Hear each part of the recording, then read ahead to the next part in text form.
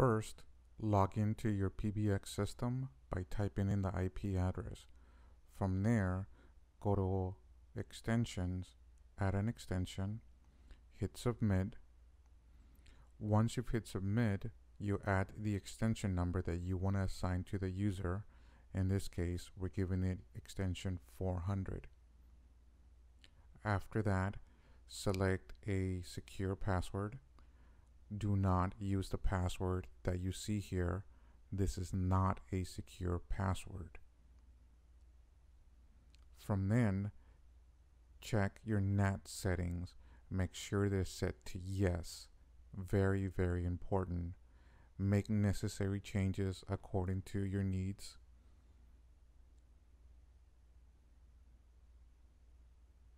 Hit Submit. Apply configurations. Now go to your phone, press Settings, press 9, and it's going to give you the IP address of your phone. Open a web browser and go to that IP address. From then, click on Admin, Advanced. Go to the extension number that you want to assign to, in this case extension 1. Change your NAT settings to yes.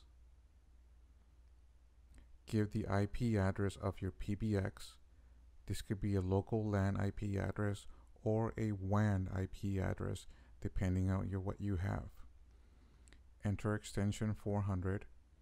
As you see here, the password that you set for that particular extension. Make changes to yes. Again, you're going to put in 400 with the extension. Hit Submit. Phone will restart. Once it comes back online, you'll see it registered as we're highlighting here.